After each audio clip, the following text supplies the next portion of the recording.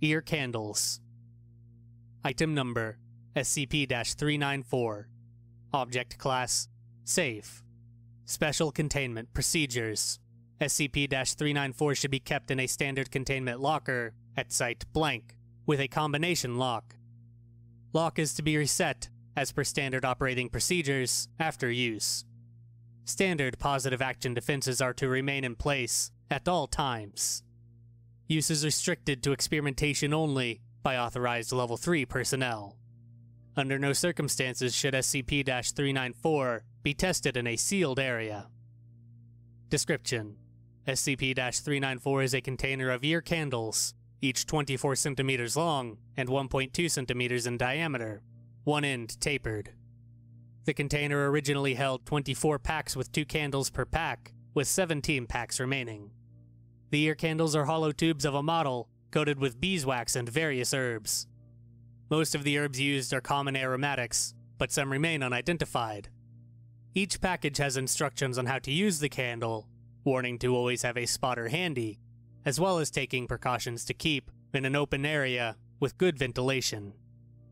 Instructions show that the user is to lie on their left side, place the ear candle's tapered end into the ear canal, and then have their spotter light the candle. The instructions caution to burn the candle no longer than 4 hours at a time, and to meditate before and after to aid in the realignment of the body's energies. When used, the candle burns with a bright orange flame and a soothing fragrance, smelling reminiscent of incense with an undertone of wax and tallow. The scent has a soporific effect on the user, who eventually falls into a deep slumber. The candle, under recommended conditions, will burn with the brightness and heat of a typical ear candle. When interviewed, users tell of semi-lucid dreams with a variety of fantastic elements, as well as the sense of being watched from afar. While the candle burns, the user begins to lose body fat at the rate of 1 kilogram per 5 minutes. During this time, the length of the candle remains constant, although in an enclosed area the air will heat significantly and become oxygen depleted and sooty. The candle will continue to burn, however, until it is either extinguished or the user has no body fat remaining. If the candle is still lit at the point where there is no longer any body fat, the candle will diminish in length, and the user's body will start to desiccate and harden, with death occurring in the first 10 minutes. This event does not wake the user. The flesh will eventually attain the consistency of dried meat, and the scent of the candle will change. Witnesses describe it as akin to a smokehouse or a barbecue, although the odor of incense is still reported. The candle flame will continue to burn down to the user's remains, unless extinguished. The corpse will burn as quickly as dried kindling, leaving only a small amount of fine ash. When testing in a well-ventilated area, the column of smoke and vapor emitted by the candle is not deflected normally by ambient air currents, up to and including heavy rain and crosswinds in excess of 80 kilometers per hour.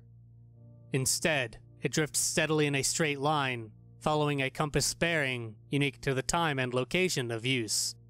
If allowed to orient themselves before lighting the candle, users always lie parallel to this line. Attempts to triangulate the destination of the vapor column have been unsuccessful, suggesting that the target is moving. Addendum 394-1.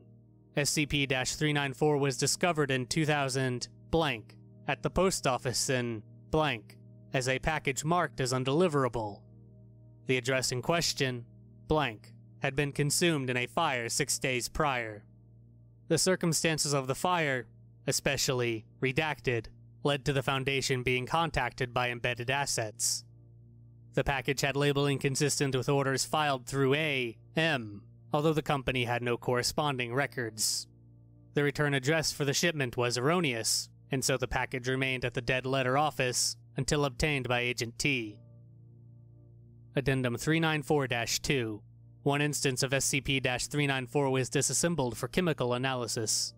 Examination of the model showed chemical traces written in a previously unknown script. Linguistic analysis remains incomplete, but the language has shared roots with other Indo-European tongues.